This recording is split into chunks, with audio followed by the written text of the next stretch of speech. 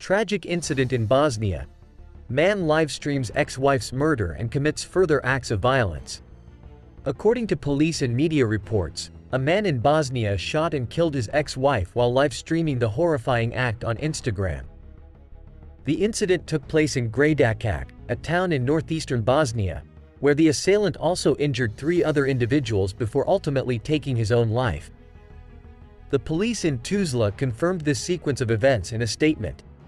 The live-streamed murder shocked the people of Bosnia, a country still recovering from the devastating war in the 1990s and grappling with widespread violence against women. After killing his ex-wife, the perpetrator continued his rampage through the streets of Gradačak, shooting and killing a man and his son. He also injured a police officer, as well as a man and a woman at different locations in the town. The motive behind the shootings has not yet been determined, and officials have not provided any immediate insights.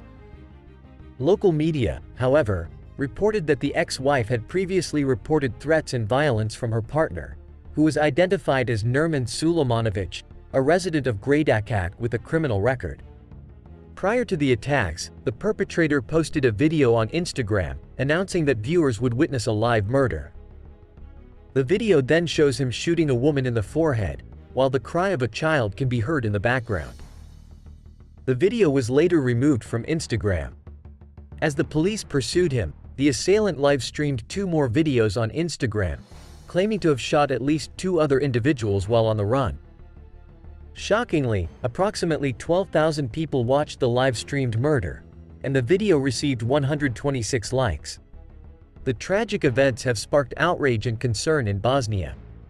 Savid Hurtic, the Bosnian human rights minister, described the incident as a huge shame for our society.